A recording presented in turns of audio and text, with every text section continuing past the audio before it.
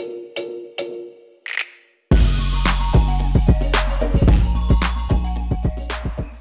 guys, and welcome to a bit of a different video today. We're going to be looking at steps you should take when you're going to research a potential pet, especially a reptile. And if that pet is a leopard or crested gecko, then you're in the right place because I do have plenty of videos. But basically, the other day I saw a post on ZA Reptile's Instagram page. She said in a reel, just because information is out there doesn't mean a beginner knows that they should be looking for it or what sources are trustworthy. Everyone starts somewhere. We should want to help them with their journey. And this kind of spoke to me because, yes, I have hundreds of videos. I've been running this channel in October for 10 years. And because I've owned geckos so long, for me it's obvious what you should look up. But I don't always remember that actually, as a beginner, you might not know what you should be looking up. So that's why I wanted to make sort of this guide today, and feel free to take notes, sit back, relax, and hopefully this points you in the right direction no matter what reptile you choose to get. And whilst I still have your attention, if you are new to reptiles, please look into supplements. They're not optional, especially if you have like a leopard gecko. We see so many times leopard geckos having MBD. I talk to people who say they've watched loads of my videos and yet they didn't know their animal needed supplements. I don't know if because of the term supplements it sounds optional, but it's not. Your animal can get very sick, deformed, and even die, so do not skip over this topic. We'll talk about it a little more in a moment, but yeah, super important. Now, as I said, I have hundreds of videos on this channel. They are all split into playlists so that can make it easy to find, or you can type in a keyword into my channel and the relevant video should come up. Alternatively, you can support the channel by buying my guides, which takes some of my YouTube videos, organises them into topics, transcribes and translate them, so you can type something in, it will take you directly to that exact part of the video where I talk about the subject you're looking into. And if you have any questions, you can contact me through the guides. I'll leave a link in the description. And if you like ebooks, I have actually written one all about leopard gecko care over on leopardgeckomerch.com, covering pretty much all the topics you need to know. So yeah, if you're thinking of getting a leopard gecko, you're in the right place. But this whole video can be used for any pet, any reptile, amphibian, invert, you know, anything you're considering buying. But yeah, that was my self-promo over, but I do have a lot of information. But anyway, let's look at the first few questions you need answers for, because these ones are kind of make or break questions of whether or not this animal is right for you. So number one, how much space do they take up? Do you have the room? Like for example, I may need your feedback on this, so let me know in the comments below.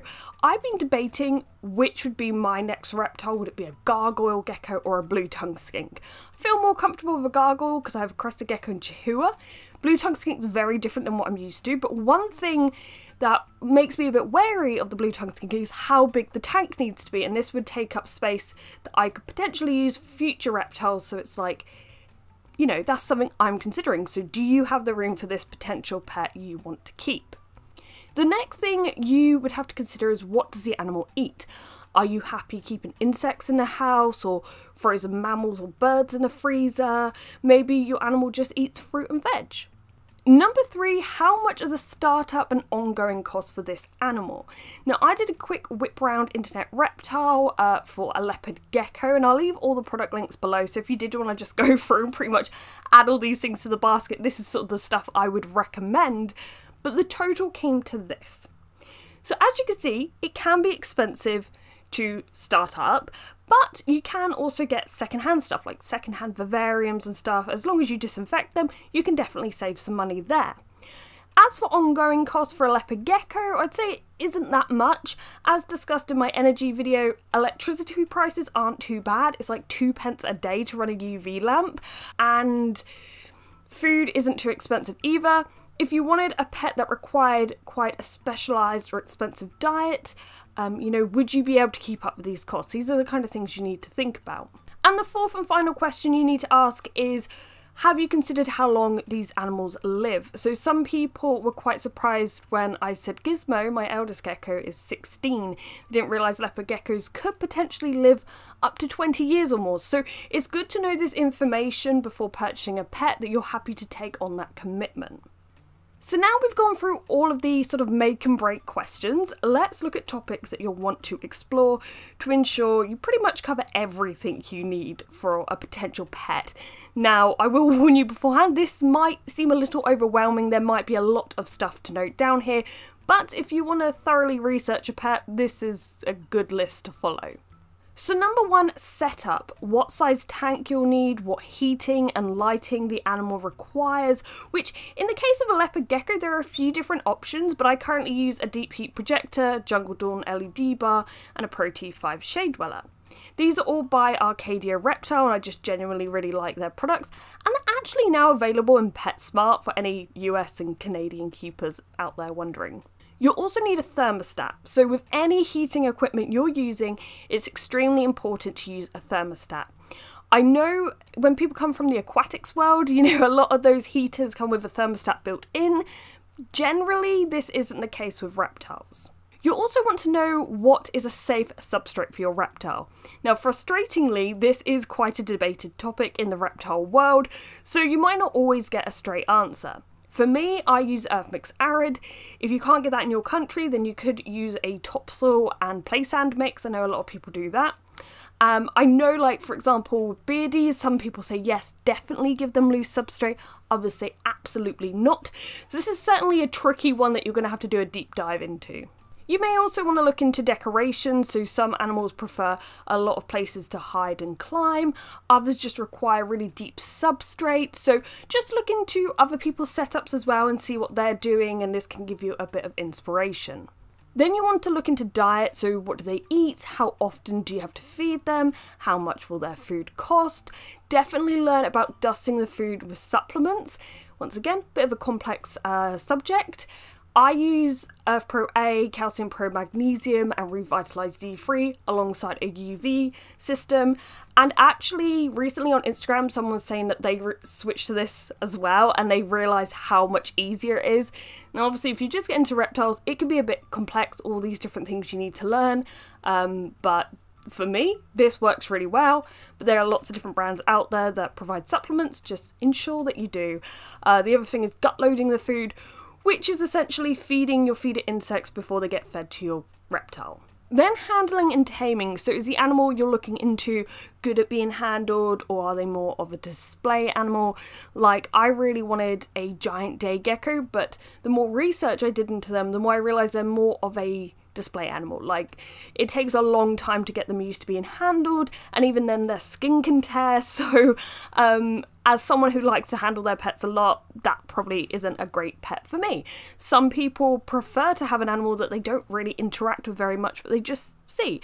Some people might want a feistier animal like a tokay, or an animal that can be very docile like a crested gecko. You may want to look into whether or not the animal likes to live alone or does better in groups. Like a leopard gecko you want to leave on their own, don't try to cohab. They pretty much tolerate each other until they don't anymore. Some other questions you may want to look into is, does the reptile go into brumation or hibernation at certain parts of the year? Would they need to see a vet regularly? Like, do they need their nails clipped? Are there exotic vets in your area? Is there anyone or anywhere who would look after your reptiles if you go on holiday? Then you may want to look into health. Now, I feel like this topic gets skipped over a bit because, you know, we don't want to think about our pets being sick, and sometimes we can be more reactive rather than proactive. So we'll look up these things when our pet isn't doing well, but we're not aware of them before. But it's kind of good to know about metabolic bone disease, stick tail in leopard geckos and other parasites. Are there common illnesses that certain species suffer? Is this species fairly hardy, or can they go downhill fast? I know chameleons can be very sensitive. With leopard geckos, you may want to know about enigma syndrome and how to spot a healthy animal when you're looking to buy one from a breeder or a shop. So all in all, there is a lot to think about, a lot of research to do, but try not to feel overwhelmed, okay? Just take it step by step, make it fun, get yourself a notepad. Each of these topics can almost be like a chapter. And when you read books, watch videos, you can take notes, you can cross-examine those notes when you get them from different sources, and take your time, especially leopard geckos. Like, they're always available from shops or from breeders, so there's no rush to sort of get one right now. I can guarantee you're going to feel so much more comfortable and confident if you've taken your time to prepare for this gecko, and you're going to be far more excited as well. So it does seem like a lot, especially if you're new to the reptile hobby, but it will be worth it in the long run. But yeah, as I said, I will leave helpful links below as well as product links, and if this video has helped, please boop that like button and consider subscribing. But thank you for watching, guys, and goodbye.